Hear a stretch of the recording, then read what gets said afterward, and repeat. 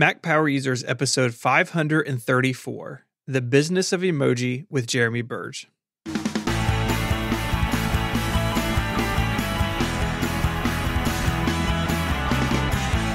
Hello and welcome back to Mac Power Users. My name is Stephen Hackett and I'm joined as always by my friend and yours, Mr. David Sparks. Hello, Mr. Hackett. How are you today? Pretty well, David. How about you? I am looking forward to this show. For the longest time, we've wanted to have Jeremy Burge on the show, and here he is. Welcome, Jeremy. Hello, friends. I'm coming to you fresh after my first 5-week shave, so I hope this is nice and clear on the audio. 5 weeks. You just went for the quarantine beard, huh?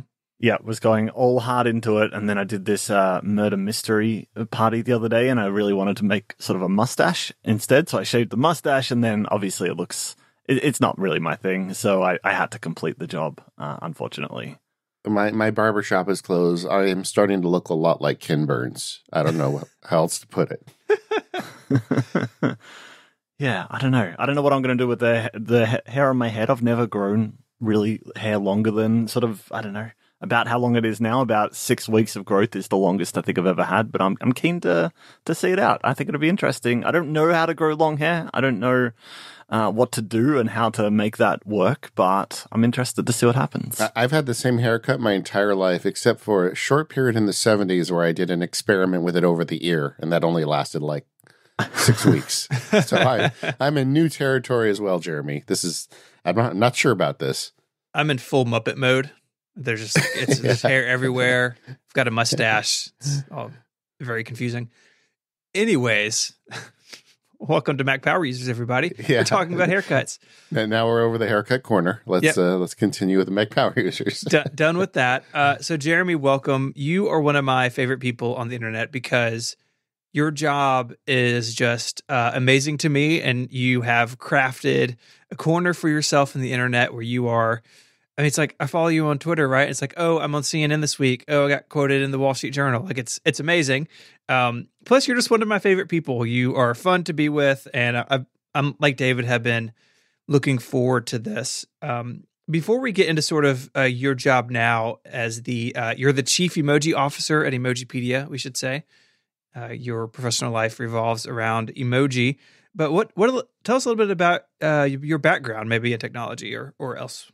All right, yeah. I mean, so you're right. These are all good points that at the moment I do pretty much only emoji related things. Before that, I mean, I've worked at a pizza restaurant before. I've worked at a shed factory.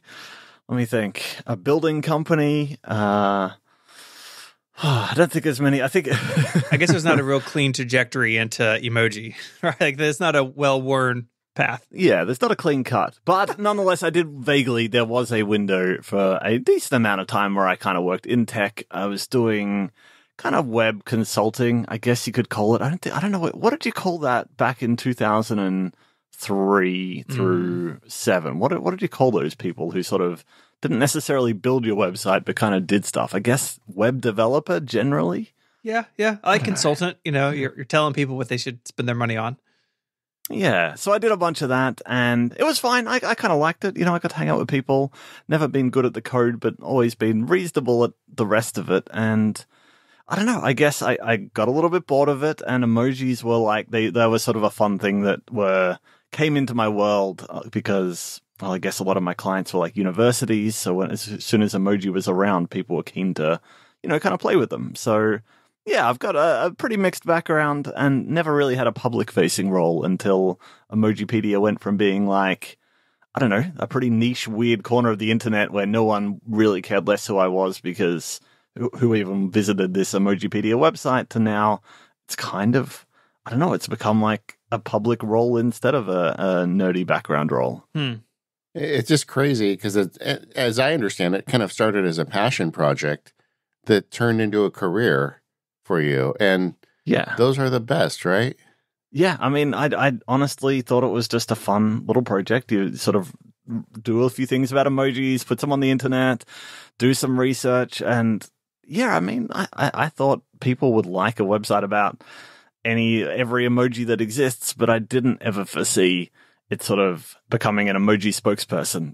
Like when something happens, there's always weird cultural things that happen and somehow they intersect with emoji. So it's sort of this shared experience we all have. And then I guess the media or people, they want to speak to someone about it. And I guess inevitably, if you've run an emoji website for the last 7 or so years of your life, that's the person maybe they want to speak to. I think one of my favorite cultural moments was the debate about the cheeseburger emoji and which side the lettuce should go on, above or below the burger. The cheese. The cheese. Do you want the cheese on top of the burger or underneath the burger? Right. The meat, that is, the meat of the burger. And I don't know, what do you guys think? Above the meat or below the meat? I think the only proper way is you put the cheese above the meat. I agree. Seemed reasonable. And I guess the internet agreed as well. But unfortunately, the CEO of Google decided to make a little funny tweet to sort of say that, we're going to fix our cheese and put it on top of the burger on Monday. Stat, we're going to drop tools and do this. And he thought it would be funny. The whole internet took it seriously or didn't take it seriously. But you know how media has this weird way of having to report on a thing but do it straight-faced rather than just say this was a joke? They kind of all reported on it like, well, this is definitely happening. And I don't know, it became a whole big thing. Mm-hmm. It tore families apart, left and right. Well, for a minute there, I was wondering if the MPU was going to continue when I was waiting for Steven's answer. But I'll tell you, and I just wanted to before we dig in, for listeners who aren't familiar with Jeremy isn't just the guy who made Emojipedia. It's like you are a massive influencer in the world of emoji. I mean, you're on the Unicode committee that decides what the next emoji are. Jeremy, years ago, came up with the idea for Emoji Day. Right? It was. Yeah. Tell me if I'm wrong. This has you like on a lark one day. You're like, well, let's have a World Emoji Day, and then now it is World Emoji Day. You created a holiday. That is pretty much what happened. And what was odd is, it was about a year into running Emojipedia, and I don't know. I guess like people do, you see all these days on the internet, and you think, well, why can't we have an emoji day? So I just sort of put out some tweets to just say declare it. I just sort of said, well, July 17 is World Emoji Day. We're going to be celebrating emojis. And by the end of that first World Emoji Day, people had a bit of fun, but already a few sort of brands and things hopped on board. Like, I don't know whether they knew that I just made it up 5 days earlier or what, but sort of brands were starting to do giveaways by the end of the day. And then in the years to come, then it just sort of got bigger and bigger until bizarre scenes of being on red carpets and things like that in the last few years have really been quite unexpected. I didn't expect to be on any emoji red carpets when starting a website. And the date, July 17th, is a point where our interests intersect because the calendar emoji shows July 17th. And the reason for that is that iCal for the Mac was introduced at Macworld, I think in 2001, 2002, on July 17th. And so like the date that iCal was introduced ended up on the emoji, ended up on the holiday. So I always think about you when that comes around. It's like we have this little intersection in what we cover on this like one really weird story. Yeah, it's definitely, that's the reason that I was sort of tossing up different dates to put it on. I did think of actually putting it the first iOS release that had an emoji in it, but it just seemed too obscure, and obviously the calendar's like right in your face. You see it, and it is a fun like bit of sort of Apple trivia, and because it didn't have, I say, strong significance already, I think I'd have felt bad putting a World Emoji Day if there was a really strong meaning, but iCal for Mac, it's like, it's a cute footnote in history, but no one's going to be confused about the difference between World Emoji Day and when iCal was introduced. But yeah, it's sort of a nice little nod to history there. Well, that's how I celebrate it. I celebrate it as iCal Day. I don't know what you're doing, but it's iCal Day to me. Yeah, another thing that Jeremy does every year, because you sit on the committee that picks the new emoji, you commission an artist and you do the first video of all the new emoji that they allow in every year. And you do these very high quality artworks. In fact, we may have to talk about that later in the show, how you get that done. But this is one of the very few times a year that I am cool in my kids' eyes because I can always point them because I know what day it's going to come out. And I wait for Jeremy's video and I send it to the kids and say, hey, here's all the new emoji. And then all of a sudden this this nerd dad has one useful feature to them that he can show what the new emoji are, because that's a big deal to them. It is a big deal. People care. And the reason we started doing those images was that, I mean, like Unicode, the body that approves the new emoji list, they're not that interested in what they look like. I mean, the emoji subcommittee sort of is. They're the sort of, there's different tiers of this all, but in reality, Unicode's there to encode like what the new emoji is, and it's up to the platforms. It's up to Apple and Google and the like to design what their platform looks like. And the issue we had was sort of vaguely a news publisher as well. We published news about new emoji stuff. And as you all know, like pictures tell the story, right? And it became ridiculous the first year when I was writing about new emoji stuff, writing about what they were and writing a big list of the names of them. And then I was just like, this is, what on earth am I doing? Why aren't we like having some pictures to go with them? And Unicode have these generally pretty bad images. They've got better over the years, but sort of proposal author technical images in a list, and they looked awful to publish. So I just thought, well, why don't we get someone? Joshua Jones is our designer. He's a long-term Mac icon designer as well. He used to do, what has he done? He's done one of those CD burning icons. Is it Burn? Was that the name of it? Or Fire? One of them. Anyway, he's a long-term Apple sort of designer, and thought, well, why not get him to imagine the whole set as sort of a first pass, to get it gives you the picture better than a whole list of words. It's always funny to me, though, how similar the ones that Google and Apple create look to yours. It's almost like you guys are kind of setting the look for these things by getting out there so early. Yeah, there's some sort of public sentiment. Samsung in particular, I don't mind. And I got to say on the record, I genuinely don't care if any of the companies look like ours. I think it's sort of a bit of an honor. It's kind of fun when you look through the list and you go, oh yeah, like, it must be frustrating sometimes if you are one of those companies and you think, what's the best way to draw this emoji? And you can't come up with something better than your choices are to make it different just for the sake of it, or to just roll with something that's similar to what we've done. And that's fine. But some of them from Samsung, more than any other vendor in recent years, just a few in each set, you kind of get the impression that maybe a design team there was given our list and just said, can you just redraw these 5, because some of them are more similar than I've seen from any other platform, and that always amuses me a little bit, because I know that must be what's happening behind the scenes sometimes. Well, it's great, and it's such a big contribution you make to the community. Emoji are an interesting topic. Sometimes we hear from listeners that are like, grumpy about it. It's stupid, I don't want emoji, we just want to use words. But I have come to find that they're very useful because you're trying to communicate emotion, as the name implies, with simple text, especially in text messages. And an emoji a lot of times can really get the point across, so you don't sound like you're being, sarcastic, or maybe you do want to sound like you're being sarcastic. I don't know, but I think they serve a purpose. Yeah. No, they definitely have their place.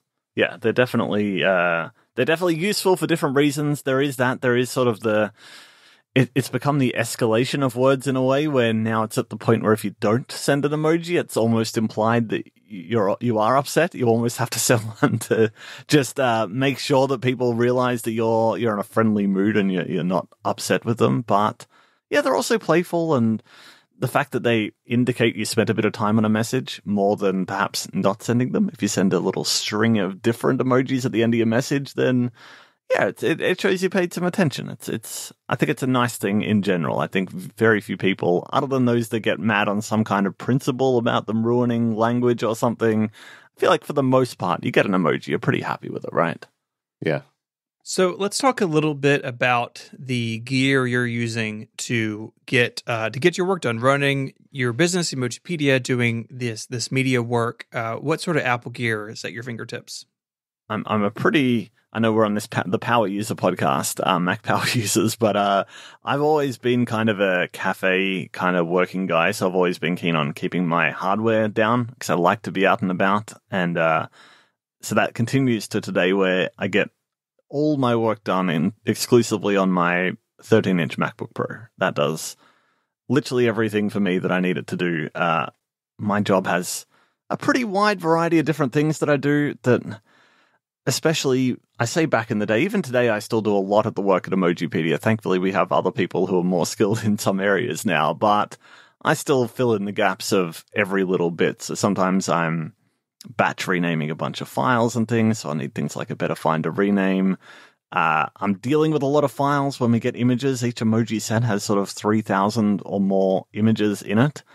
So there's a lot of stuff that goes on there. So in my mind, the Mac is what I need there to move everything around. I've got my iPhone, I've got my iPad, but really I just use the iPad to play mini motorways and read the newspaper. That's funny. I actually just spent a couple days ago a good bit of time with a Better Finder Rename, which is this Mac utility, and it can name files based on all sorts of things, and you can put spacing in, you can do all this sorting. It is really powerful. I basically had like 10 or 11 subfolders with hundreds of text files in them each, and I wanted them all on one level, but I basically wanted to use the parent folder name and the file name. Like, it can do all sorts of things. And that's definitely a Mac utility that if you deal with a lot of files and you're trying to organize them, Finder and Automator can go part of the way in renaming, but this application can do some simply amazing things. Yeah, there's I don't use more than 10% of it. I can see there's so much more than I need, but I know if there's anything to do with file renaming, I know it can do it. That's what I like about it, that there's no matter how obscure my question is about sort of, as you say, like whether you're getting the directory names to sort of compile into a file name, which is sometimes useful, whether you're trying to, you can save sort of, I guess, what they call droplets, which are sort of mini applications that run a certain set of renames on a file based on certain parameters.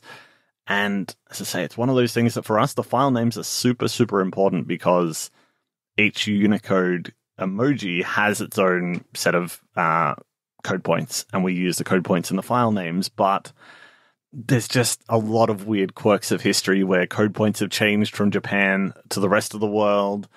That you've got cases where sort of people, it shouldn't affect end users, but where the same image is used in multiple different code points.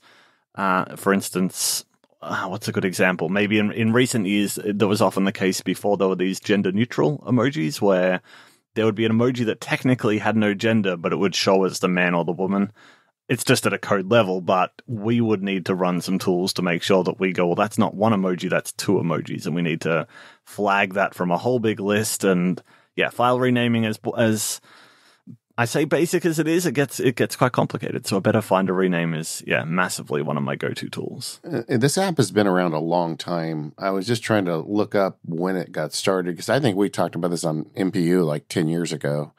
And it's an app I also keep on my Mac. I don't use it very often, but sometimes, just like you, I get fed a bunch of files. Usually for me, it's on the legal side. You know, a case I'm working on, somebody gives me 10,000 files and they have really wacky names, and I need to go through and kind of sort that out. Or when I do documents or production, and man, this app, it's like you. It feels to me like kind of like a Hazel or a Keyboard Maestro in the sense that you can use it, you know, to a very shallow degree, or you can use it to a very deep degree, and it just depends. For most people, we go as deep as we need, and then we stop. But this app goes pretty deep. Mm-hmm. Yeah. So that's one of my go-tos, and just for files in general, I guess I find that I know I'd love to move to a more iOS-based system, and I know people that do use iOS productivity have different apps. So some of this is just me using the tools I've used for a long time, but also file management is, I think, a skill that the Mac does pretty well overall and has these great tools. Another one I use is Retro Batch, which is a batch image renaming, image resizing tool. Same sort of thing, but has lots of parameters, and you can dump a bunch of images there and output them in whatever size or shape you want. And yeah, small things like that, I just find I can really get that work done quickly. And sometimes it's a matter of, I say, breaking news for us every now and then. Sometimes we know in advance what's happening, and sometimes we don't. And sometimes we do need to crunch and get 3,000 images ready to go in, I say, seconds, minutes. Like the internet cares about the emoji updates now, especially from Apple. I mean, 5 years ago, people wouldn't know about an emoji update till we published something. Often there'd be a new emoji update, and it came out 3 weeks ago, and no one had said a single thing about it. Because the changes were minor or they just hadn't noticed. Whereas these days, as soon as, let's say, Apple in particular releases a new beta that has any emoji update or change, you are seeing people on it within minutes, which is something I've never seen before. So being able to quickly resize and rename images on the fly is super important for me. I mean, it even seems like Apple is using Emoji as a hammer to get users to get the 0.1 updates on their devices. Because for several years now, the Emoji release has been the big 0.1, which is also a lot of bug fixes on major OS releases. But who wants to download bug fixes? But if you put the emoji in there, it's like the carrot that gets everybody to install it. Yeah, I wonder if this was a happy accident at first, but has become a deliberate plan. There were a few years where emoji updates came out in different releases. What was it? iOS 10 a few years ago had half of the new emoji update, and then iOS 10.2 had the rest. But then since then, we've had every year 11 and 12 have just done it in the point release. So yeah, you're right. I think that's a clever strategy that maybe Apple stumbled upon by accident, but it now works well for them. You do your big update for the year, that has plenty of attention, probably a bunch of bugs, and then a month later you come out with the update that's not as exciting, fixes a bunch of bugs, but brings the emoji update, and that's sort of maybe the mass market release. So which 13-inch MacBook Pro do you have? That is good. I have what is it? I bought it last year. Were there 2 Mac updates last year? I'm not sure. It's a 2019 MacBook Pro. I think there was just one to the 13-inch last year. I think so. I like the 13-inch size for me. It's the right size. Even though I would prefer a bigger space sometimes, I also like to move about. So I don't want anything bigger than a 13-inch. So for me, I need to get the Pro also because I like a big internal storage. So I have no choice of getting a MacBook Air or something. The 2 terabyte drive is essential for me. Yeah, well, I think you can get the Air now to 2 terabytes, but I also think with the kind of stuff you do, probably the additional processing power would be of use. Yeah, I'd say it's helpful. And I guess by the time I buy a new Mac, I'm always getting the highest capacity. And I think maybe by now you could probably, if not on the current updates, if not this year, you'd be able to get a 4 terabyte. I know 4 terabytes for a few years has only been on the 15-inch model, because I think I was it's on 2 SSDs, or at least was at the time, where the 15-inch model could always have double the capacity of the 13 because it was 2 of the biggest SSD. So that's always been my one thing tempting me to get a 15-inch, but as long as I can keep my content under the size of the 13-inch maximum size, then that's what I get. It just hits me once in a while when I hear people say it's like 4 terabyte SSD is now completely doable. I mean, it's not cheap, but it's a realistic possibility in a laptop. And you just have to like grind on that just for a second. What? 4 terabytes SSD? yeah, you can do that now. Yeah. I've spent my entire working life. My one goal has always been to keep everything all my data on one laptop hard drive. So I don't have to, how people get into the whole hassle of you have an external drive, but then you need to back up the external drive, so you need another external drive. And I know these days there's RAIDs and there's all kinds of network storage and the like, but as someone who's quite flexible and currently living on a boat, which maybe we'll have a chance to chat a bit about later, but storage is space in the world is an issue for me, that having a bunch of external hard drives or network storage is not a goer for me. So just having the biggest size laptop that I can have literally everything that I've ever produced on that one machine is amazing. And that, you're right, it's incredible to me that we can even do that I can have everything ever on this one little laptop. Well, and that's really something about your story that I think is really interesting, because in the world today, a lot of us have multiple computers. I have multiple computers, multiple iPads even. And, the cloud technology makes it pretty easy to do that now, much easier than it used to be. But there still is something to be said for the simplicity of what you said at the beginning of the show, just one machine with all your data on it. A few years ago, I tried the whole multiple Mac thing, but the efficiency of my life, never having to think about what's on which machine, which cloud sync is working, that obviously I run cloud backups and the like, but again, it doesn't matter because I know the original data is on this Mac. I never have to think about different screen resolutions and moving my app layouts around. It's just the same Mac every day, whether I'm at home or whether I'm out and about. Not right now, mostly at home, but nonetheless, it's mentally for me, I don't know, I'm not great at multitasking, and something about just having the exact setup every single time just really works for me. I can totally see that. We hear from listeners all the time that do it. We don't have enough guests that do that, though, because we tend towards the super nerdy, guess. And and the nerdier you are, the more likely you're to have multiple devices, I think. Yeah, I think so. And I just, in general, have a slight aversion to just owning too much stuff. It makes me anxious owning too many things. So I'll spend whatever it takes to get the best 13-inch MacBook Pro. That's fine. But then, it would just stress me out having too many other bits and pieces. I don't know. Even having my iPad feels unnecessary sometimes, although I like sort of using it for entertainment. It's just, something about it. I just like not taking up much space in the world, and the idea that if I wanted to pack my bags and go anywhere, I can put everything in one bag and go and not even have to think about, what all my other technology is doing. Yeah, I get it. This episode of the Mac Power Users is brought to you by TextExpander. Save time typing and boost your productivity with TextExpander. Go to textexpander.com/podcast to learn more and get 20% off. TextExpander is the starting point for automation on the Mac, iPad, and iPhone. If you type something more than 3 times, make it a snippet and let TextExpander type it for you. And using TextExpander.com's synchronization engine, you can make a snippet on one computer and use it on all of your devices so you're more productive everywhere you type. It's remarkable to me how much more powerful text expansion can be with TextExpander because of its inclusion of things like the ability to insert a variable where you can, type the name of the person, or grab the contents of the clipboard, or even use an Apple script to make your text automation all that more powerful. There's so much you can do with this app. I did a bunch of screencasts for them a few years ago. You can see it over on their website at textexpander.com. They also host interesting webinars every month with TextExpander for Beginners, Advanced, and Team webinars to learn more about boosting your productivity. To get in one of those webinars, just go to textexpander.com/webinar. If you're into productivity and you want simply the best text expansion tool, it's TextExpander. It's now available for macOS, Windows, Chrome, iPhone, and iPad, and you can get 20% off by going to textexpander.com/podcast and let them know you heard about it here on the Mac Power Users. Thanks, TextExpander, for all of your support of the Mac Power Users. Jeremy, one of the things you mentioned earlier is that you live on a boat, and I was joking with you before the show that you're doing all this at sea, but you're not really at sea. But could you explain to the audience your current living conditions?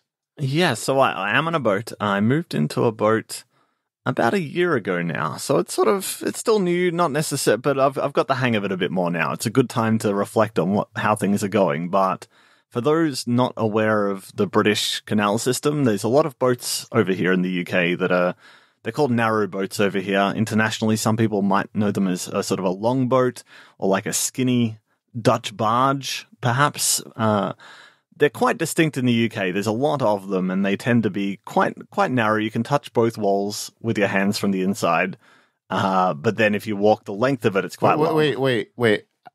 I gotta get this straight. So you can stand in the middle and touch both sides?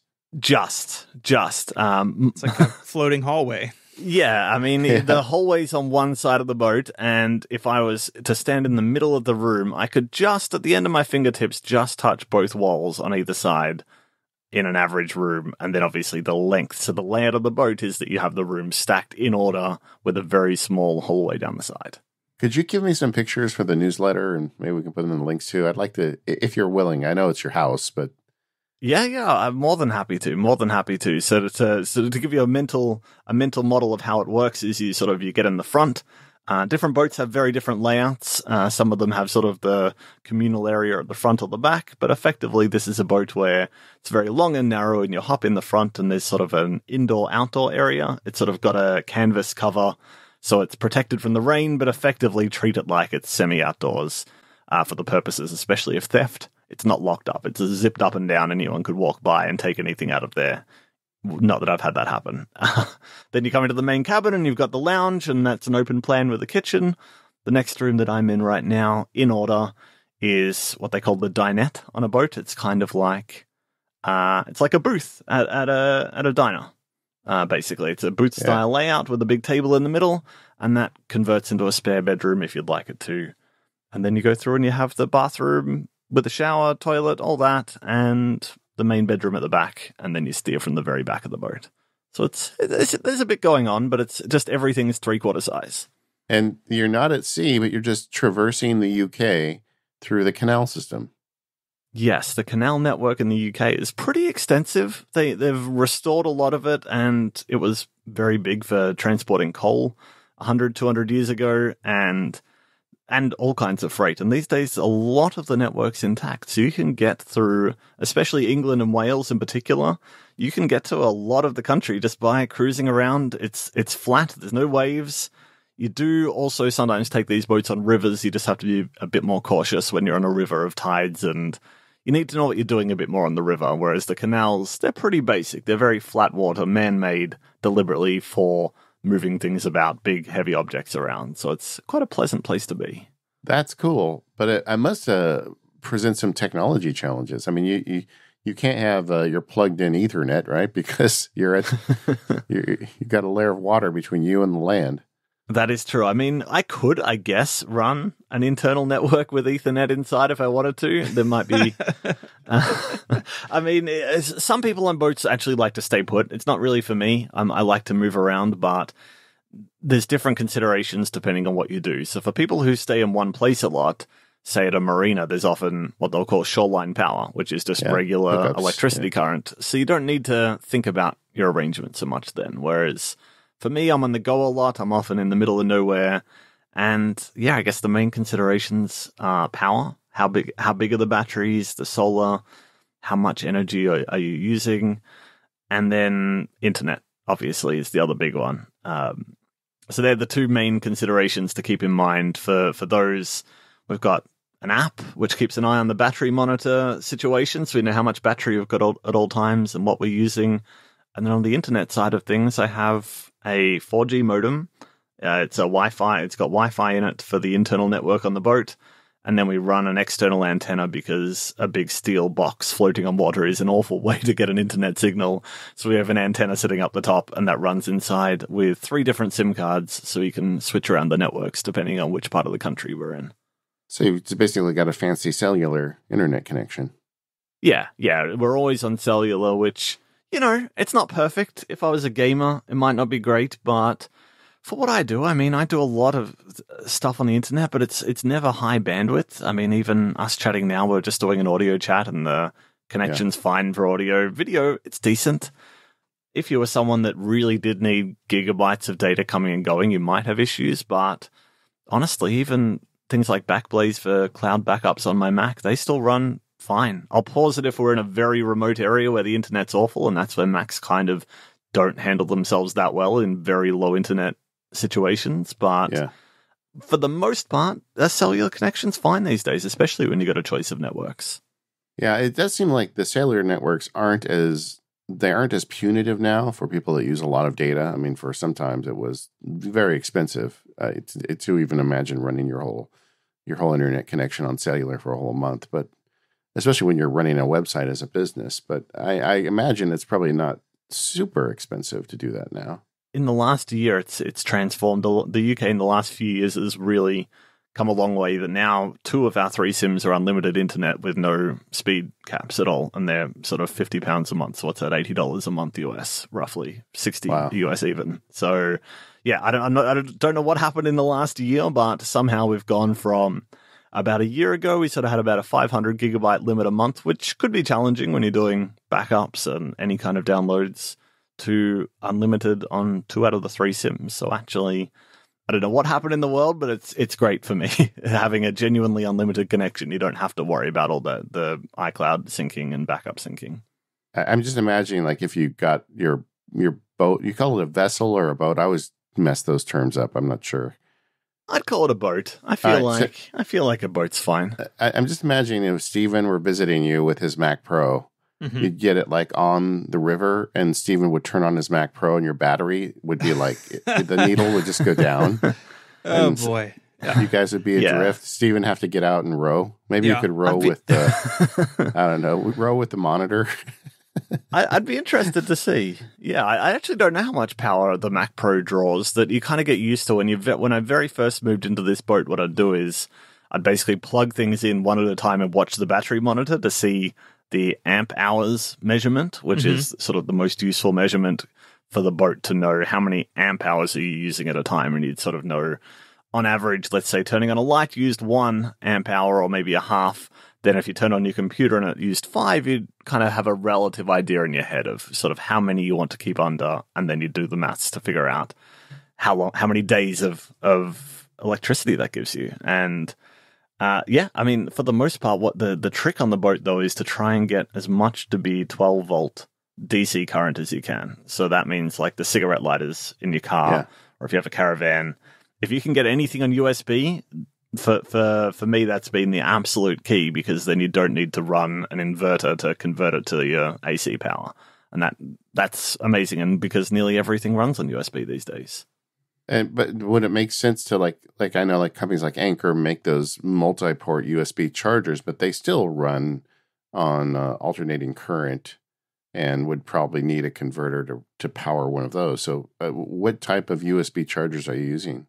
Yeah, so you're right. Those ones there. I'm right now in a marina because of the whole lockdown situation, so I'm using one of those plugged into a regular power outlet, because when you're plugged in it, you don't need to be as efficient with your use. But yeah, the trick is around the boat, you can actually get some really great electronics these days, which effectively, if you imagine again the sort of round cigarette lighter socket that you get, that do USB-C, and you can get sort of one USB-C and 2 traditional USB-A ports on one of those that will be able to charge a MacBook Pro and an iPhone and, say, charge a battery all at the same time off one single 12-volt socket. They do an amazing job. They seem to have their own power management built in. You can get cheap ones and more expensive ones, and some of the better ones are just, they're quite small, and they will be able to charge a MacBook Pro straight out of a cigarette lighter socket with no issues. Yeah, most of the cars in the US now have a lot of the newer ones have USB ports in them, but not cigarette lighters, because nobody smokes in their cars anymore. So it's kind of funny. And even USB-C is popping up in vehicles. My wife's van has 2 USB-A ports in the front, but I think even like the year newer has USB-C. Like, it's amazing how USB has just become the power standard for so many things, like you said. Yeah, and for me, buying anything, the first thing I check is, can I get it with USB? Because if it doesn't have USB, if it comes on traditional power, you can buy other power packs, but you've actually got to be much smarter than I am at figuring out the voltage and the amps to make sure you get the right power adapter. I've blown up a few things trying to do that. The main thing that happens is you tend to blow up whatever charging device you're trying to use, because your appliance is trying to draw too much power off some kind of crummy cable or adapter. But if you can get it USB, then generally, and if you have these sort of decent adapters that convert to USB or USB-C, they do all the hard work. Then the USB standard handles the rest, and you're gold. So that's where we're at today. That everything on the boat is USB except for the television. And is there anything else and the washing machine? They're the only 2 things I have that plug into traditional power. What was the biggest surprise for you in terms of your technology when you moved onto the boat? It was definitely not having any clue what power draw anything took. I don't think I had you hear about max efficiency and you hear about chips improving power usage, but you really don't have any metric for what's going on until you really need to keep track of that. Whether that's the difference between being able to stay somewhere for 2 days or 5 days is the difference between whether you're running inefficient apps on your Mac. Chrome on my Mac has been booted off because I can't stay out in the countryside as long as it wastes my Mac battery so quickly. I need to charge it twice as much. I had a listener write me, him and his wife bought matching MacBooks, and they thought hers was broken because she was getting half the battery life he was. And they kept bringing it to the Apple store, and they were running diagnostics, and they couldn't figure it out. And then finally, we had mentioned on the show how inefficient Chrome is. And this is a couple of years ago. And he took Chrome off his wife's computer, and her battery it fixed the battery. It's just amazing to me how little care Google has in terms of your battery. Yeah. So that's been a big factor for me, is keeping an eye on which apps do what. That's been a big part. Also, Qi charging. I never understood the appeal. Let's say on the land, I never understood why anyone would want to do that. And in fact, it's probably not the most efficient way to charge, but 2 things that it does, which are quite helpful when you're living on a boat. One is that doing a lot of power draw at the same time is problematic, that you're better off charging one laptop than charging another one than charging both at the same time. that you'll get more battery use out of that. So Qi charging is doesn't use a bunch of power, so it's not as fast, but the real benefit isn't a tech benefit, it's just a life benefit that on a boat, all the furniture's built in, so there's nowhere to hide cables. So if you have sort of Qi chargers placed all around the boat, you can carefully put the cable where you want it to go and then never touch it. Whereas if you have traditional cables, they sort of dangle everywhere and there's nowhere to hide them like you have in a normal cabinet or desk or whatever people have back on land. Yeah, and also you have the advantage of not really being at sea, so your boat isn't pitching. They're not going to go flying off. Yeah, we're not rocking around. Yeah. Although when I first bought this, there was a television that wasn't mounted on board. It was quite an old one, and I wanted to replace it, but nonetheless, on my very first journey steering my house and boat. Steering my I did house, hit a wall. Yeah. I did manage to lightly knock a bit of a wall of the canal bank and came inside to find the television smashed on the floor. Because you do want to mount, you want to mount things like the TV, but otherwise, no, it's very calm and you can have your tea or coffee sitting there and it's not going to slide off the table or anything. But it's worth mounting things like a television anyway, because RIP the TV that came on this boat. So sad. I could totally see myself getting lost in something like that. There's a part of me that's like a minimalist to a sickening degree. Like sometimes I watch those tiny house videos on YouTube. I'm like, yeah, I could do that. I don't see why not. You probably could. It isn't. I think it's the best time it's ever been to do something like this because laptops are more efficient than they've ever been. Phones are. Mobile internet is great. Things like Wi-Fi is excellent. We're just in an era, even LED lighting, that sort of thing. When this boat was built 20 years ago, it would have had none of that. So if anything, it's over capacity for a modern lifestyle where you don't need that much stuff. And if you have an internet connection and if you have efficient devices, you can live a pretty normal life. And I really, really want to bring on this USB-C era where I can get rid of my cable bag, though, because that's sort of the last thing remaining in the clutter section that you still need.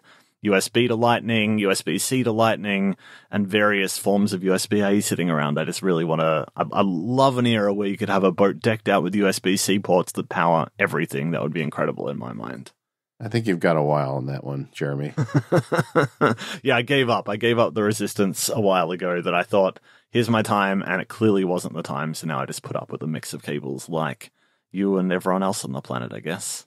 Yeah, everyone's got that somewhere, right? Just, you never know. The one thing you get rid of will be the one thing you need. It's how it goes. Yeah, so that's where we're at. Especially if you're Steven, you need to plug a 20-year-old monitor into your Mac Pro. That's right.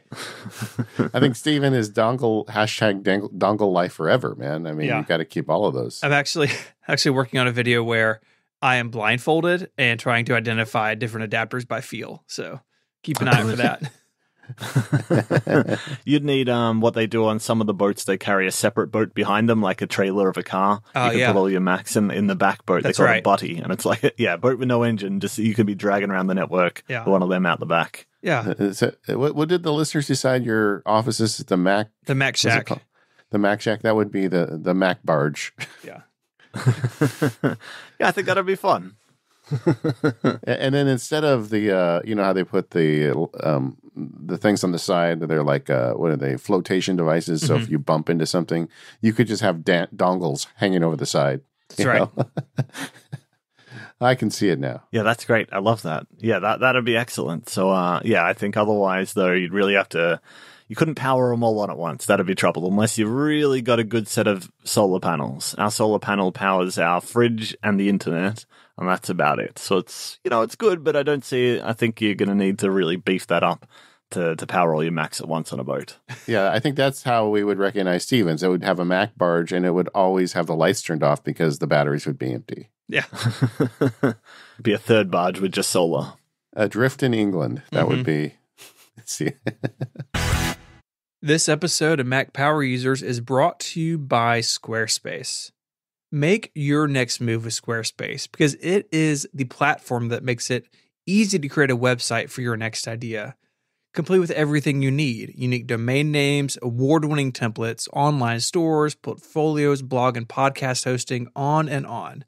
Squarespace is the all-in-one platform that meets all of your needs, lets you do all of that stuff. And the best part is there's nothing to install.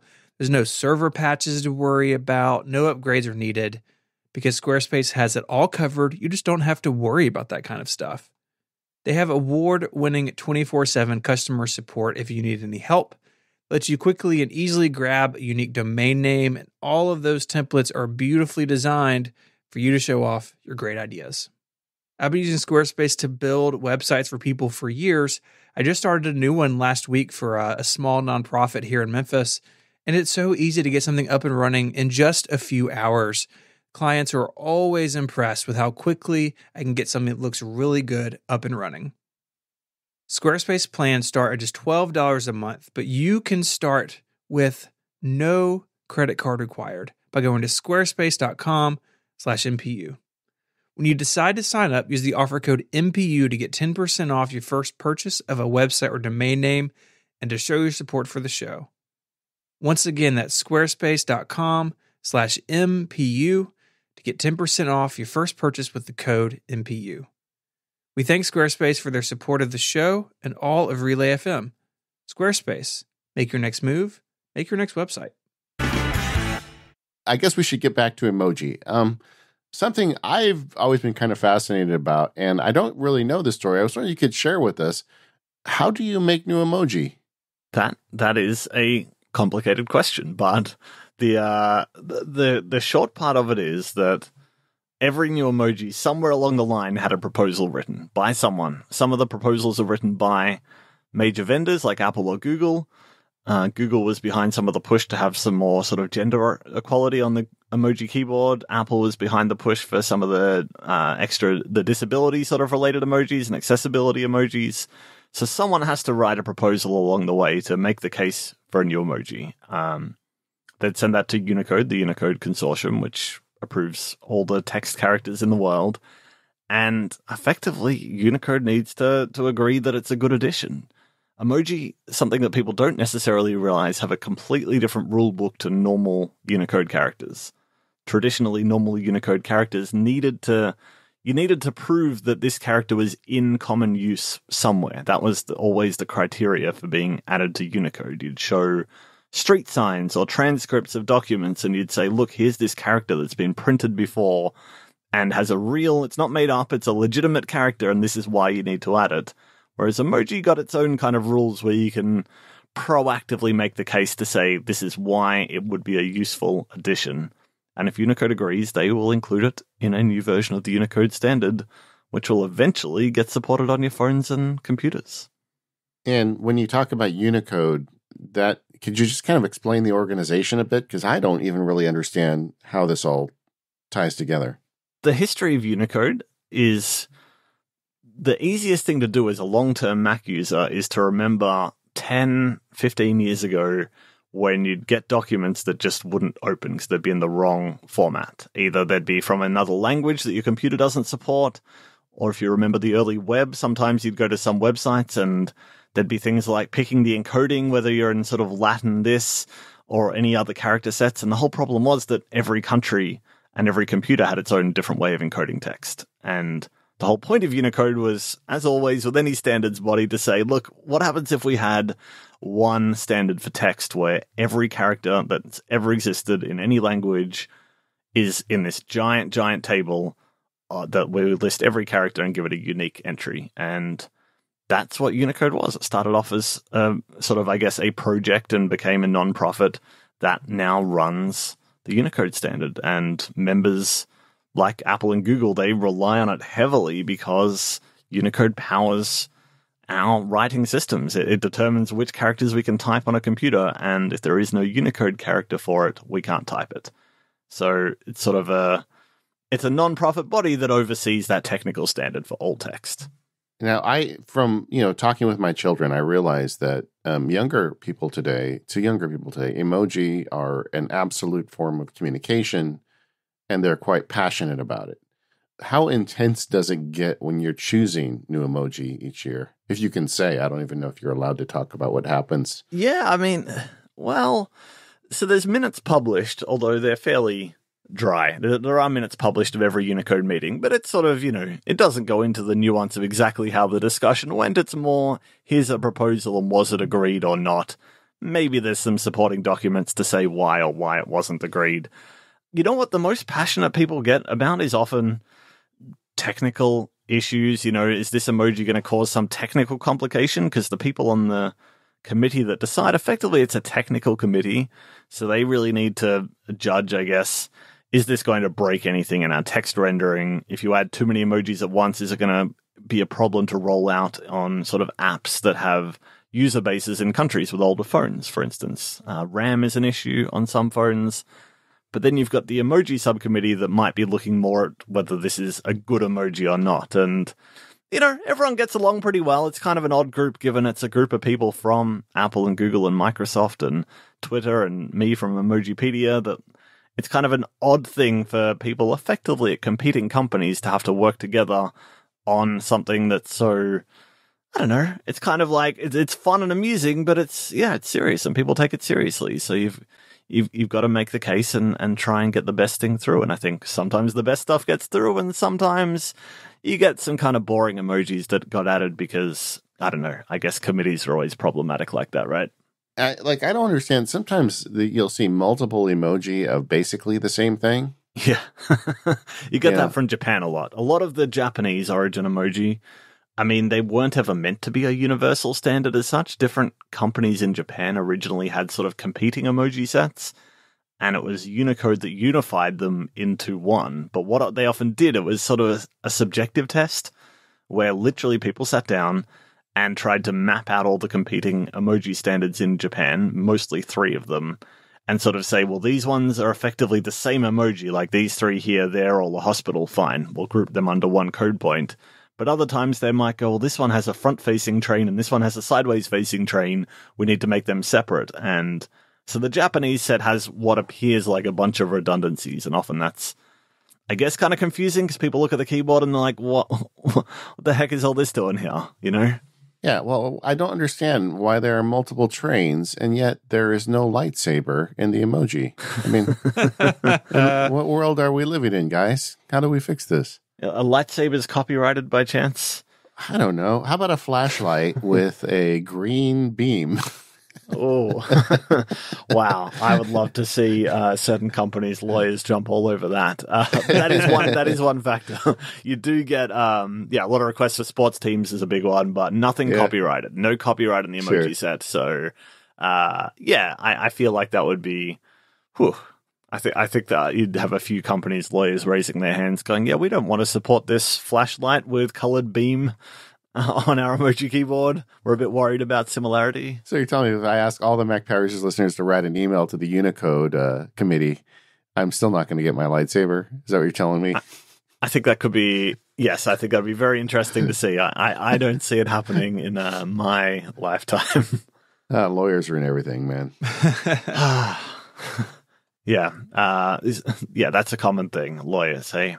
One thing we touched on a few minutes ago, and I'm sure we've all had this experience, is that emoji are rendered differently on every platform, right? So Apple has its set of images, Google has its set, Samsung has its set, et cetera, et cetera. There are many, many sets to these. And sometimes those cause, I think, confusion, right? As far as interpretation of what the image may mean. But is that just a result of sort of Emoji's beginnings of being out of multiple companies in Japan and everyone's just sort of out on their own, making their own art? Yeah, I guess there's a few reasons for it. I mean, the main one fundamentally is that Unicode has always, pre-emoji, been very, I guess, assertive in saying that it doesn't really define what a character looks like. They've always been sort of quite clear that they're defining the semantic meaning of it and leaving it up to fonts. We've always had fonts that design glyphs in particular very, very differently, and Unicode didn't want to get trapped where, they say this is what a % sign needs to look like, and if you want to design a different one, you need a new code point. So it's been sort of almost a fundamental part of Unicode to say, no. We say this is the % sign, and you will design it however you want. And it kind of, I guess it breaks down a bit with emoji because, like, they mean more. There is no semantic meaning for some of them. We apply the meaning based on what it looks like often. We don't know what it's meant to mean. We just know what we see. And I guess that's the trouble, right? Is the fundamental reason that Unicode existed was for glyphs and characters. And then when you apply it to emoji, yeah, you sometimes maybe you do need Unicode to step in and go, no, it's very important that this face has happy eyes or doesn't have happy looking eyes because it changes the meaning in particular. And that's I guess, the trouble. And we had a real good demonstration of that. Was it last year or the year before where there was an emoji for a gun that many platform developers decided to turn into a squirt gun. And the squirt gun has a very different meaning than an actual gun. And it really was pretty controversial at the time. I would say that has to be the most problematic change in an emoji that I've ever seen.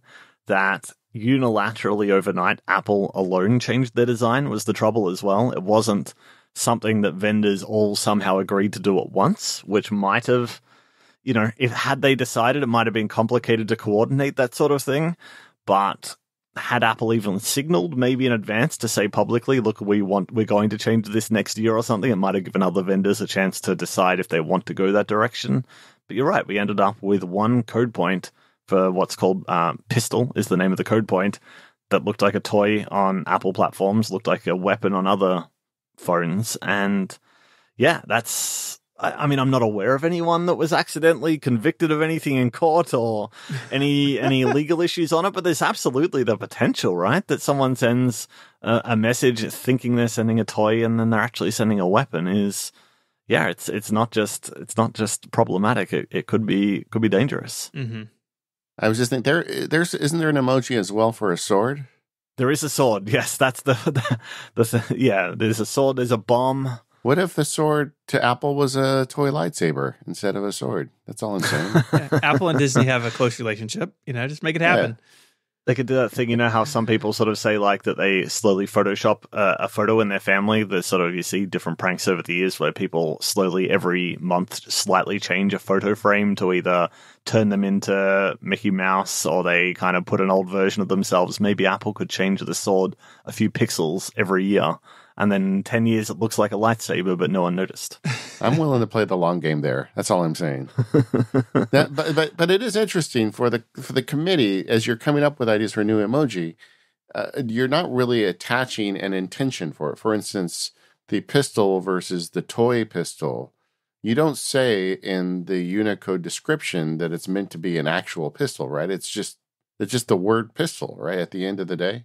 Yeah, and there is sort of the backwards compatibility to look at, that one came from Japan in the first place. So even though it's not set in the standard, it has to be done this way, it is quite different when you change an existing emoji versus making a brand new one. I think it's sort of a bit of a free-for-all when a new emoji comes out is what does it look like? I think the biggest example recently was maybe the woozy face, which is a bit drunk looking, but it doesn't say it has to be drunk or intoxicated. It just says that it's woozy. And if you look at all the different vendor designs, some of them look like sort of, I don't know, a bit confusing. Apple's one definitely doesn't look intoxicated. It looks sort of, I don't know, like it's having a bad day, I guess, but in an abstract way. And those ones are the free-for-all. It's just the old ones that you try and keep backward compatibility where you can. I just love that someone came up with the name Woozy Face for an emoji. It's like a committee had to choose that name, right? You guys choose the name as well, correct? It's like, what were the other options, Oh, I feel like there was another issue. There was an emoji a few years ago that often they have a long name and a short name as well. You have a code point name, and then you have kind of a common name, I guess, that's localized. There was one a few years ago that was encoded called Grinning Face with one large eye and one small eye. And that was sort of nicknamed Crazy Face as the short term. And that was sort of then deemed to be a bit ableist. It's sort of potentially making fun of the mentally ill, and it was problematic. So the new name, after much consideration, was Zany Face. So there's a whole committee going into trying to figure out what name is not problematic in any way, but also somehow describes the emoji. Well, I'm looking at all the Emojipedia listings for Woozy Face, and you have all the vendors there, and this is Drunk Face. It's Drunk Face. Yeah, it basically is. But as you can see, there's quite a variation, and people have all kinds of creative versions of what they think this emoji is doing. I think Apple's is actually the most popular in some ways because it is more ambiguous, though. You can use Apple's in a more, some people kind of post it like I screwed something up, and they'll put Apple's one because it kind of might look like I'm making a face rather than I'm intoxicated right now, which is maybe a bit more safe for work. The Google emoji is definitely 3 sheets to the wind, though. I'm looking at that guy. His eyes aren't even looking in the same direction. Yeah. And something to think about. I mean, on the committee side of things like internationalization is big. Countries that maybe a drunk face might not be approved or might not be considered a good thing. Apple recently had the issue where the Taiwan flag mysteriously no longer shows on iPhones from China. So the companies are very aware of international issues, and what they don't want is to have to pick and choose different emojis for different countries where they can help it, because what a pain. That Taiwan issue has caused crashes before, not deliberately, but when you have to have an emoji font that kind of displays very differently in different countries, it's just such a low-level part of the OS that, companies do not want that. Universally, they want one set of emoji that works in every country, and every exception they have to make, they are not happy about. If you can say on an interview, what is the silliest battle over an emoji you've ever witnessed in this process? What can I say? What I can say is, personally, I can tell you what I think about things. I can't necessarily share, discussions that happen in private. What I can tell you is there was an emoji that it wasn't particularly problematic. I think it did end up getting approved for, let me have a look. Did it get approved? Let me check this. I lose track of what is coming out in the future years that isn't known and what has come out already. Yes, there was an emoji proposed for a potted plant, and I like plants. I'm all on board for plants, but I didn't feel like it sort of stacked up. There are a lot of different plant emojis already. I didn't think it brought a new sentiment to the table necessarily, but something like this kicked around for many, many meetings where sort of, you make the case for a potted plant, and then I'm sitting there going, well, I don't care that much. I'm not bothered by it. It's not offensive, but I don't think it adds that much. And yeah, you do get these, you get in these, I say, ridiculous discussions where you're sort of thinking, have I been arguing about a potted plant emoji for 2 years now and not approving it? And in the end, I think I was just like, fine, whatever. Mm-hmm. I don't care enough. It's not a bad emoji. It's just, I don't think it's a great emoji. So you do get that sort of thing where maybe you can look at the list and design by committee, you see a few that sneak through that really aren't that great, but because they're not offensive or problematic, they kind of slide through the process easier than something like Woozy Face, which is more fun, but a bit more problematic. One thing I wanted to ask you about is one of my favorite features on Emojipedia is getting to look at how different platforms render these different images. So like, just because it's a random one, I'm going to put the burrito emoji page in the show notes. And they all look like burritos, but they all, have slightly different takes on it. How in the world do y'all keep this up to date? I mean, you've got all this historical data, all this comparative data. I can't even imagine how many, individual image files are part of your website. How do y'all manage all of that data and keeping up with all these changes? Yeah, this is definitely maybe the hardest part of the whole site. The most hands on deck anyway, that it's not even our most popular feature as such, but I feel like this is sort of our public service, that if we're not going to do this, who else is going to do it? And as you sort of know when you're doing tech archiving and tech history, that once it disappears, it's very hard to get back. It's much easier to do in the moment. So obviously, the first thing we do is we try and be on top of any new updates that's happening. We have a good relationship with the vendors generally, so I guess that's the easiest part now. Now that we're established and vendors can work with us, that's much easier than it used to be. Years ago, when I first started, it was a matter of just every iOS update and every Mac update, I'd look at the emoji keyboard. I'd have two. I'd hold my iPhone and my girlfriend at the time, her iPhone, and I'd hold them next to each other, and I'd scroll the pages one at a time to go through each page of the emoji keyboard to look for changes, because there wasn't a good way to do it. In other years, we've managed to extract images out of emoji fonts. We've had issues of having to buy old devices, jailbreak old iPhones. We only went back a few years ago and tracked down every iOS version to make sure we hadn't missed any updates. And it turned out, when was it? There was an iOS update in about 2012. I think it was iOS 5.1 that added a bunch of new emojis, but they didn't put them on the keyboard, and no one knew they were there. They were there for about 6 months.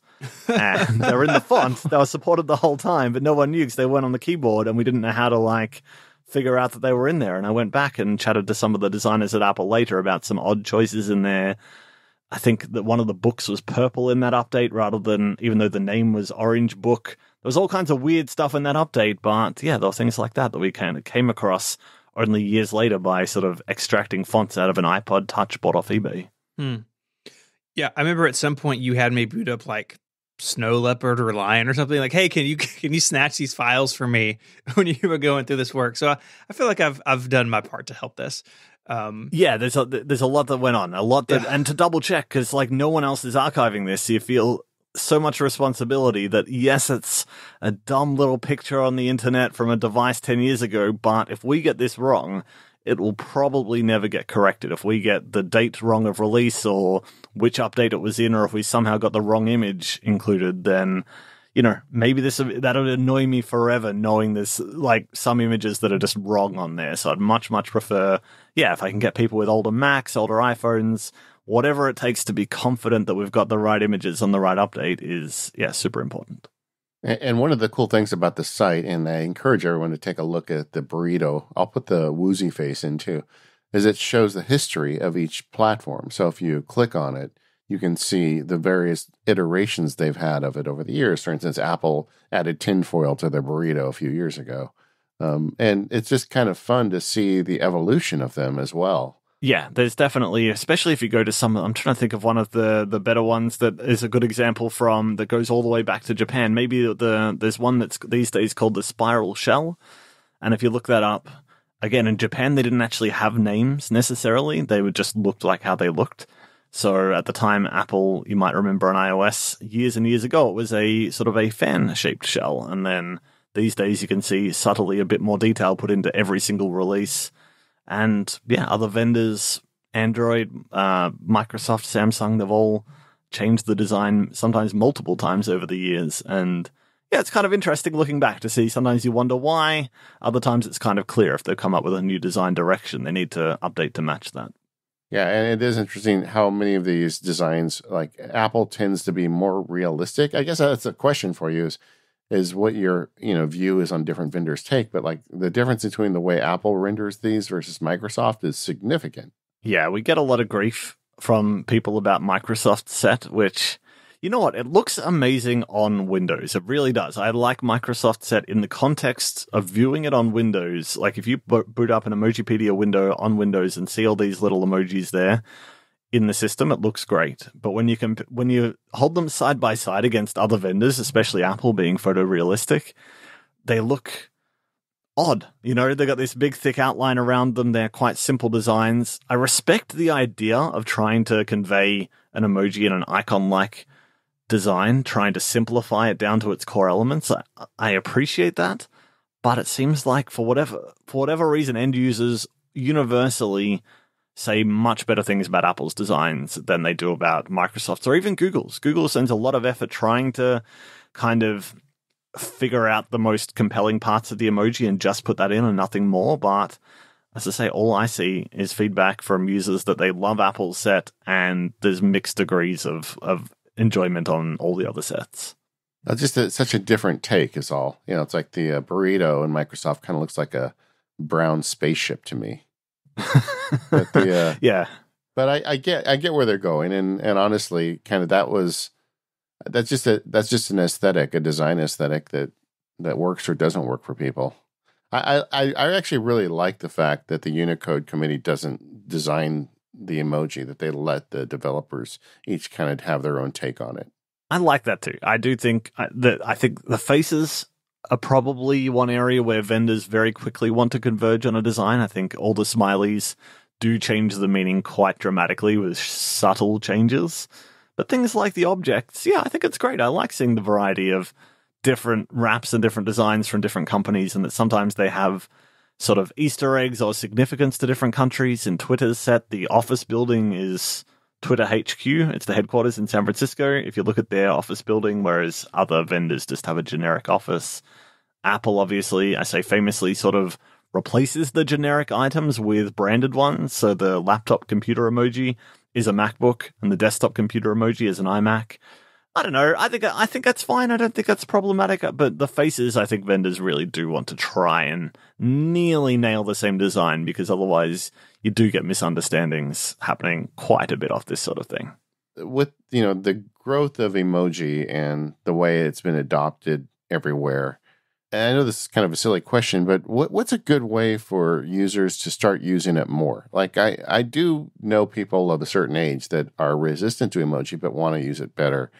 I always tell folks that, if you look at Apple, when you type in words like this morning, I told my daughter to get me some tacos, and it gave me the emoji for tacos as I typed the word. But what are some ways to get better at using it? Like, I'm kind of intimidated when I send Jeremy a message, because he's the Emojipedia guy. So I don't know if you noticed, I've never sent you an emoji because I'm afraid I'm going to do it wrong when I'm talking to you. No, that's the first thing to realize. There is no doing it wrong. That's the beauty of it, that as much as I'm someone who runs a website that is dedicated to defining the meaning of an emoji, in reality, I mean, emoji use is meant to be fun and playful, and what you think it means says enough about your personality that if I know who you are and you use an emoji in a way that I wouldn't use it, I can probably project what I think you're using it for. I guess I think the main thing you'd want to do is to be playful, to be a bit fun with it, and to look around and think, oh, what's an interesting emoji I might use?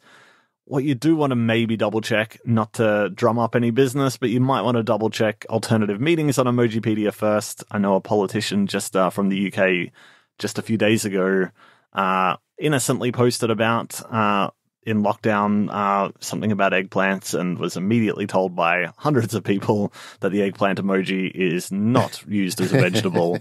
Yeah. Things like that. So you want to maybe double check an alternative meaning, but otherwise I think honestly just have a bit of fun with them, that it actually doesn't matter if you get the meaning wrong at all, is what I would say. I think it's also interesting maybe to browse the new lists as well, just to see what's come out.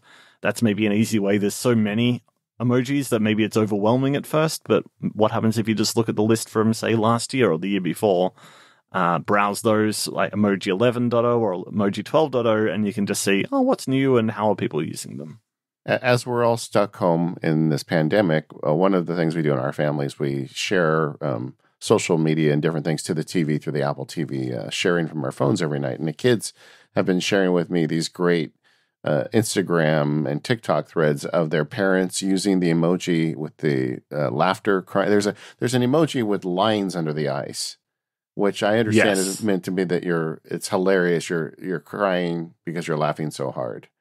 Yes, the face with tears of joy. Yeah, that's the one. And so many people are using it inappropriately, where something bad happens. It's usually the parent of the kid making the post, some bad news, and then they put that emoji on, and everybody thinks it's very funny that you have tears of joy on something they shouldn't. And, which is very funny, to be honest. Yeah, that is funny when that happens. It is a thing in its own, right? Yeah, and I think, vendors are trying to fix this a little. Like Apple made the change a few years ago where if you only send up to, 3 individual emoji characters in one message in iMessage, they'll blow them up and make them bigger. But then they're still tiny when you send them alongside text. So I don't know what the solution is there, actually, because a lot of it's just pure visibility, right? It's just people, especially older people, often don't have as good eyesight, or anyone with a vision impairment, and you often can't see what it is. And if you don't know that's the difference, to the rest of us, fine, you can see it's laughing. But if you can't tell that, then you're gonna mess it up, aren't you? So yeah, maybe if you are worried, look into it first. Yeah. Okay. For our older listeners, what are the 5 they're most likely to screw up? I think we've got tears of joy and eggplant so far. Yes. Another popular one you see, which I don't think is problematic when you screw up, but it is problematic if you mess it up on social media, is there's one that's of emoji. It's a building with a love heart on it and the letter H, and it's people use it often as sort of a hospital with a love heart on there to kind of go, get well soon, grandma, hope you're feeling better. But that is a love hotel from Japan, a hotel you can hire by the hour. for whatever you want in particular. But yeah, some people think that's a hospital because it looks a lot like a hospital. So maybe double check. There is a hospital emoji. So if you want to send that, then just check which one is the hospital first. I think it's a popular one. I'm looking at the Love Hotel right now. It does look like a hospital. It does. And it's got the letter H on there on Apple anyway. On other platforms, it's just a love heart. That one came from Japan as well. I don't think that would get approved under today's standards if someone said we need a love hotel emoji. But yes, hotels by the hour in Japan. Keep an eye out for that one. There were two also the other day that came up. One is a cross-platform issue that's come up quite a lot recently. I don't quite know what she's sort of famous for, but her name is Jamila Jamil, and she's, I guess, an influencer of some kind. Seems all right. She seems to post some good content, and she posted something the other day with the emoji with the hand over the mouth. I don't know if you've seen this. It's called Face with Hand Over Mouth, if you want to look it up. And it has a very different design on iOS versus the other platforms. On iOS, it looks like a sort of a serious face, sort of gasping, sort of shocked. I've got my hand over my mouth. And on other platforms, it's got these sort of smiling eyes. Yeah. And it looks like it's laughing. And she posted something about people, tussling in the supermarket over goods. And she wanted to post like a gasping face, like, I'm shocked about this. Everyone else thought she was laughing at it and thought it was insensitive. So that's probably one to watch out for. Yeah. Boy, it's easy. It's easy. Yeah, you can do that. And some of the drooling ones are a bit confusing. There's also some of them have more drool or less, and some look a bit dodgy, and others look like they're just interested in food. Others look like maybe they're interested in other people that they think are quite attractive, maybe. And so the drooling one depends on how much drool you think is appropriate to send, but maybe don't send the drooling one in any of your work chats. That's good. We never, 10 years, we never got around to talking about how much drool is appropriate. So I'm glad we got there. An appropriate amount of drool is always worth noting. I also, this is kind of Apple specific, but the sticker packs, I am such a big fan of those sticker packs. And of course I do have my lightsaber emoji in essence through the sticker packs, which is not Unicode emoji. How does that fit into discussions, or does it at all? Sticker packs have been a bit of a saving grace for Unicode because, they can't add everything, right? So by having sticker packs in the world, and Unicode has long said this, they're not worried about sticker packs. They like that sticker packs are out there because you know what they can do? They can say, hey, sorry, this isn't appropriate as an emoji. Go get someone to make a sticker pack for you. There's an option for them to, figure out a way to pass users off to get a way to get their copyrighted sports team, how to get their lightsaber. US state flags are technically possible in Unicode, but so far vendors don't seem that interested in doing them. You can palm people off and just go, hey, look, you can... Memoji is the other big one as well, that it's complicated, people trying to represent themselves in emoji form. I think it's a noble goal. It's a tricky situation when you have humans on the keyboard, but being able to say, look, if you don't have an emoji of yourself, you can go make a memoji, and it's not the same thing, but it's better than nothing, right? It's a nice option to have. I know you're using one for your Skype picture. Oh, am I? Oh, no. You know what? That even predates Memoji. That was, I think that was a unique design about 5 years ago of our designer that made of me, and now we could have done it in 2 minutes in Memoji. Yeah. It looks a lot like Memoji. Yeah, the only trouble being obviously that sometimes all the Memojis can look quite similar when you get generic white guys like me. I feel like you get a lot of generic white guy Memoji on Twitter, which is a bit problematic, when you see like 10 of these and you're like, are these all the same person? Because they all look like the same person sometimes. Yeah. So Jeremy, tell us some of we always like to end the interviews talking about some of our favorite apps and services. Are there, with all the things you're doing, are there any like little apps or services that you use that just really make your life easier? Let me think. So on the Mac, Kaleidoscope. Love Kaleidoscope. It's an image comparison tool. I think they compare more than images, but it's not Kaleidoscope, the old Mac theming program from years and years ago. Oh, yeah, I remember that one. It's not that. I did used to make, what do they call them? Schemes, Kaleidoscope schemes. I made a few back in the day, and It's not that. My kaleidoscope schemes. Have you seen the Twitter account that pops up I don't know who runs that, but there's someone that runs a Twitter account that posts old kaleidoscope schemes. Have either of you seen this? Yeah, it's fantastic. And every now and then I made about 2 or 3 back in the day, and when it pops up, it says the name of the scheme and who it's by. So every 6 months it must be on loop or something, because I get a bunch of people atting me to go when it says stationary. I made one called stationary, and every time that pops up, a bunch of people go, "Oh, is that you? It says stationary by Jeremy Burge." And yes, that was me as a nerdy 14-year-old with no games on my Mac. I had so many icon files. I still have them on my archive drive that I downloaded over the years because I wanted to customize everything. Yeah, I rescanned every app. Yeah. Pop it open. So nonetheless, Kaleidoscope, modern Kaleidoscope. I don't know whether there's any clash over the name or whether the old one's gone. But anyway, it compares images. Amazing, because it can show you different layers of exactly. It can highlight the pixels that have changed. Obviously, in my line of work, you're comparing 2 emoji images and you want to see what's different. And it can highlight them. You can drag a little slider across, and there's been nothing better if you've got 2 images that look identical to you and you want to see where the changes are. That's something that I use, and well worth it if you ever have a job where you have to compare 2 image files. I'd say that's a big one for me. A little bit of an improvement over looking at your girlfriend's phone versus your phone? Yes, massive improvement. Huge productivity improvement. Most of these we only found years and years later. And now, thankfully, we've got a few tools to automate this sort of thing. But it still doesn't show you where the images are on our automated tools. So we can flag them automatically to say this has changed. But if I want to see the change for myself, if it's not obvious, it's nice to have a tool like this that you can compare one by one. What else? I also mentioned earlier the Better Find a Rename and Retro Batch, both great.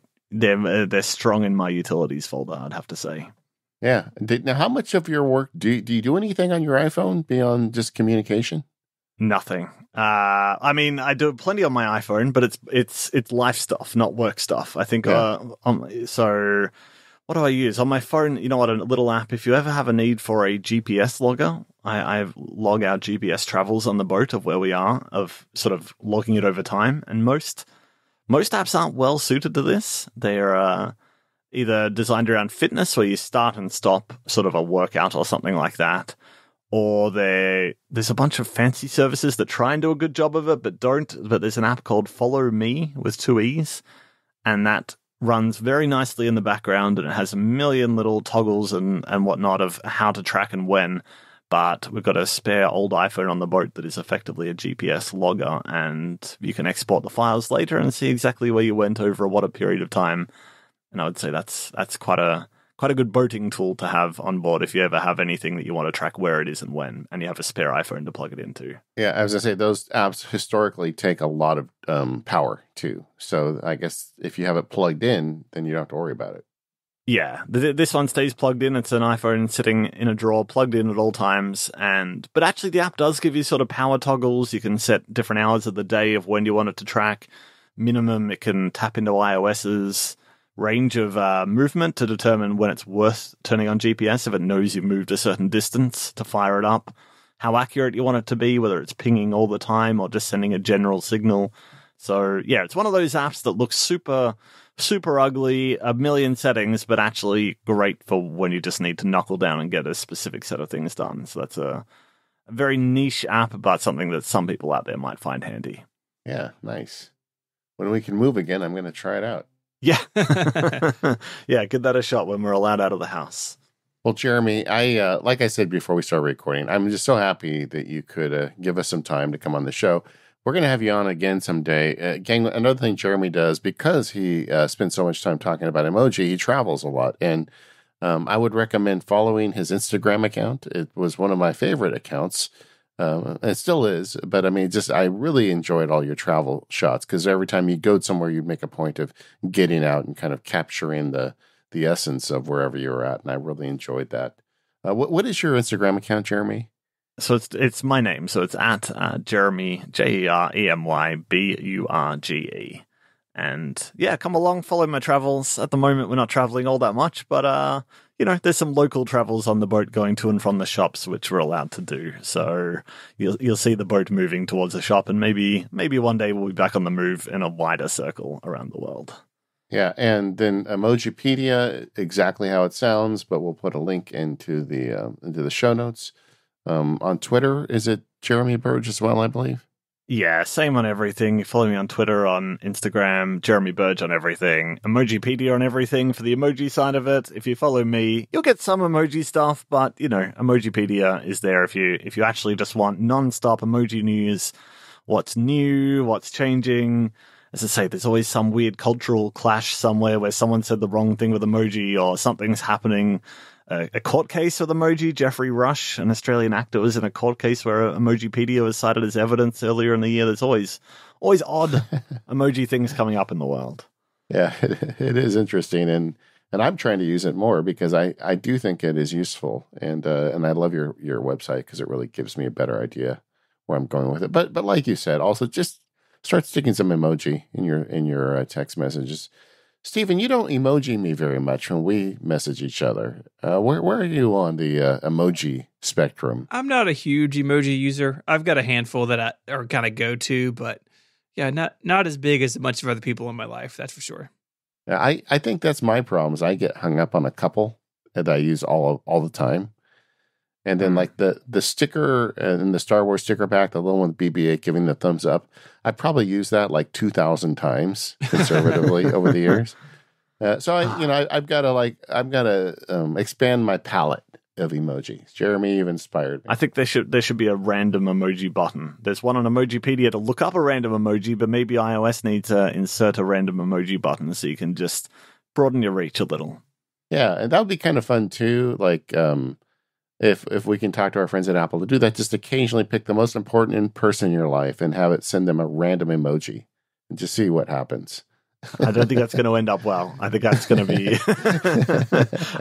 be very interesting. Well, either way, gang, head over to Emojipedia and check out all of Jeremy's work. And thanks again for coming on. We are the Mac Power Users. You can find us on relay.fm/MPU. And also you can sound off in the forums at talk.macpowerusers.com.